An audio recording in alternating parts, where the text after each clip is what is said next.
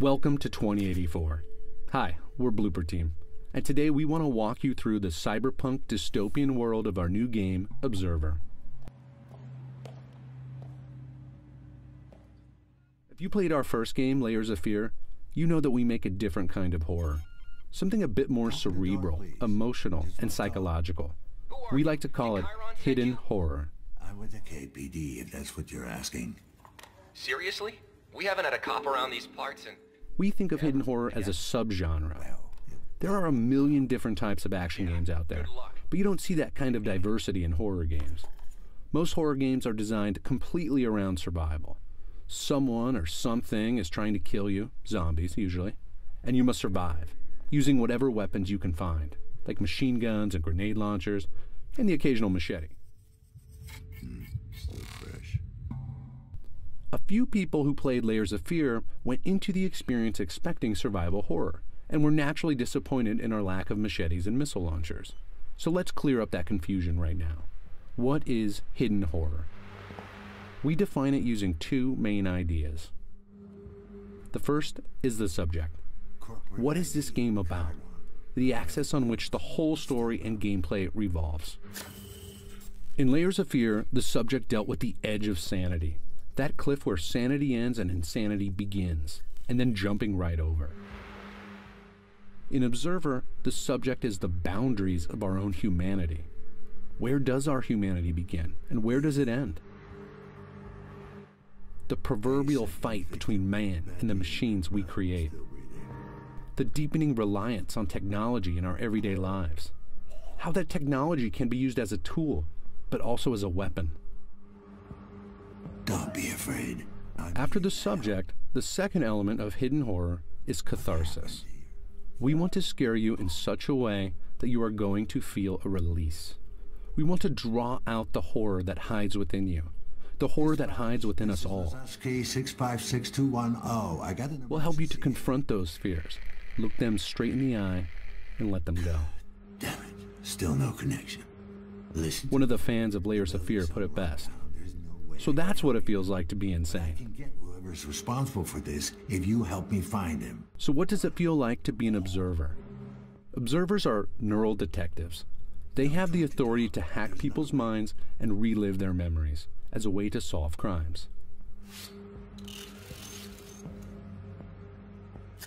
The device on Dan's wrist is the DR3AT, or as it's known to observers, the Dream Eater. The Dream Eater is what allows Dan to hack into people. The idea of inserting yourself into the mind of another is just one of the ways we test the boundaries of humanity, the boundaries of the individual. If someone is inside your head, are you in fact you anymore? Is the ability to force the deepest memories from a person morally acceptable? One could argue it's a new form of psychological rape.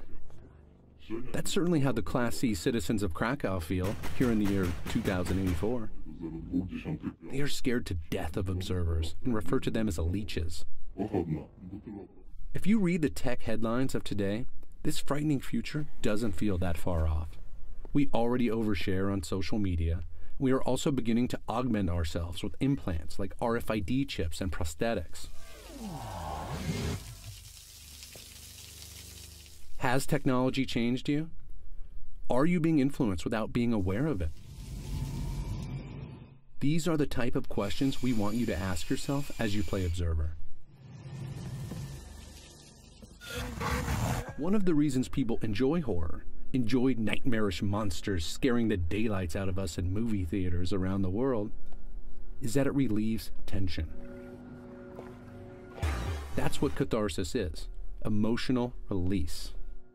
But in games, you make the choices. You decide what happens.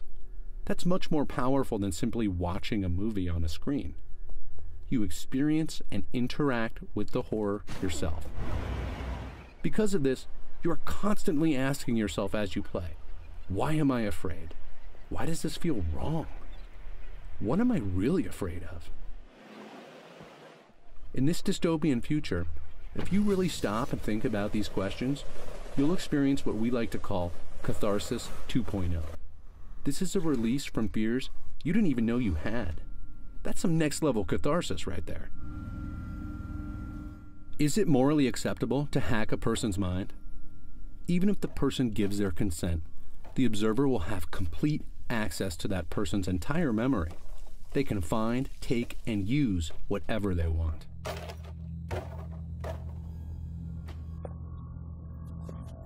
These memories are a private part of this man's life. Detective Lazarski is just plowing right through it. Dan is driven to go as deep as he possibly can to find the truth. In this man's mind, we will learn that he's an ex-con, a recovering drug addict. So we will see the bars of his mental prison he has created for himself, the chains of addiction that hold him back. Some people may rush through this and not notice.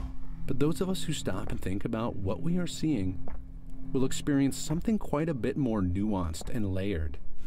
Everything is a symbol. Everything has meaning. The question is, what does it mean to you?